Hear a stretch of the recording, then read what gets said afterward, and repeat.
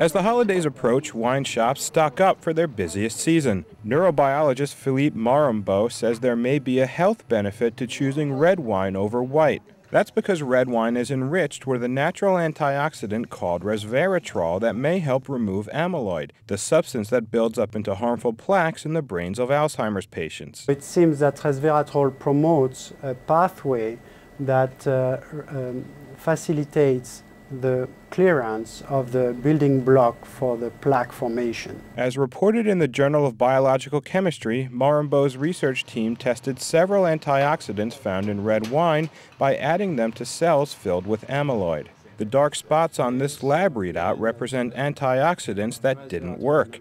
But there's no spot for the test with resveratrol, meaning it cleared the amyloid away.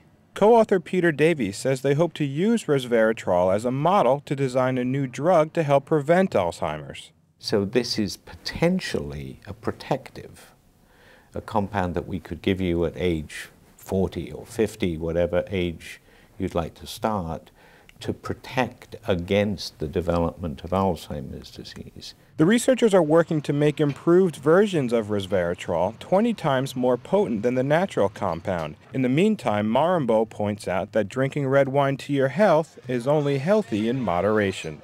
I'm Brad KLOZA.